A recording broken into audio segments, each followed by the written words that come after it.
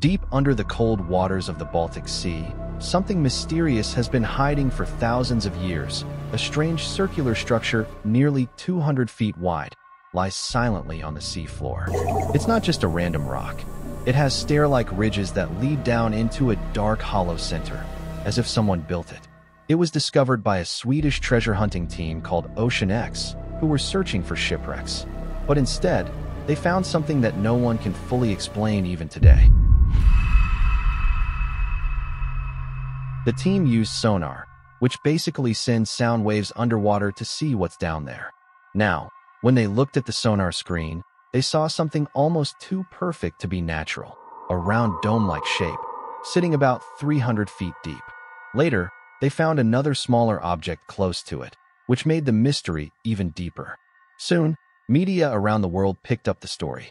It even appeared on Discovery Channel, and people started calling it the Baltic Sea Anomaly.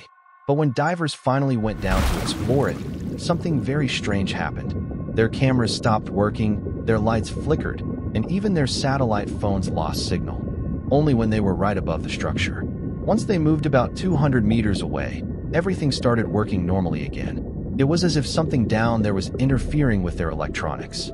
These strange disturbances made many people wonder, could this be something not natural?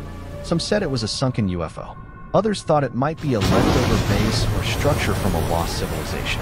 Now, to find the answers, researchers took rock samples from the site, which mostly turned out to be granite, gneiss, and sandstone.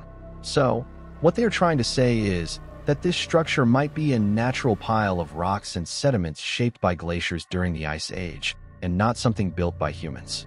But even if it occurred naturally, the shape looks too symmetrical and too organized, right? As some scientists said that the rocks might contain metallic traces that don't match the natural surroundings, and that's why the debate still continues. Well, more than a decade later, we still don't know the truth about this 200-foot structure under the Baltic Sea. Is it a natural formation shaped by ancient ice movements? Or could it be a forgotten relic, something man-made, or maybe something beyond our understanding? What you guys think about this, let me know in the comments.